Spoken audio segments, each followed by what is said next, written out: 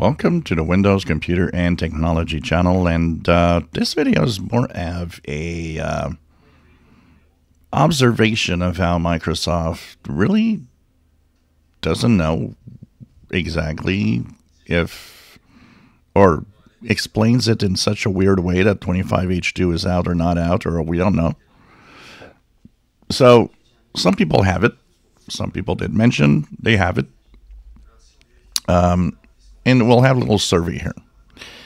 So what is happening is that we do have the images. I shared the web page for the download of Windows 11 with the 25H2 image. I shared a video where you can actually download the enablement package and just click on it and be on 25H2, which I have done, and I'm on 25H2. But if you're a standard user on, not an insider, you're on a regular Windows 11 24H2 consumer and or pro or whatever, but are not enrolled at all in the insider rings, a pretty high amount of people are not seeing 25H2. And Microsoft seems to kind of say, even after saying next week that 25H2 was available, it's actually not available, and we don't really know exactly what's happening anymore. So, if you type the WinVer command, you are on, and you're not an insider, you should see build 26100 6725.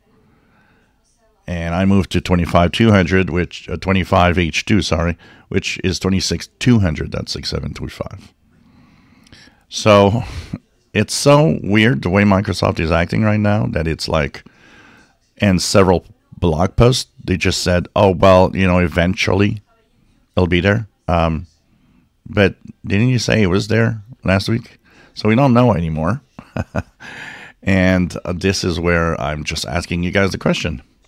If you're not an insider, comment below and say yes or no to the question, do you have 25H2 on your PC? That's it. If you did like me and forced it with the enablement package, I don't want to know that. Well, you can say it, you can comment it, but I really am looking to regular folks that have done nothing and maybe looked at Windows Update and finally they're on 25H2 and that's it. But that are not insiders and that did not force it. So let me know, because it's not very clear right now. If you enjoy my videos, please subscribe, give us thumbs up. Thank you for watching.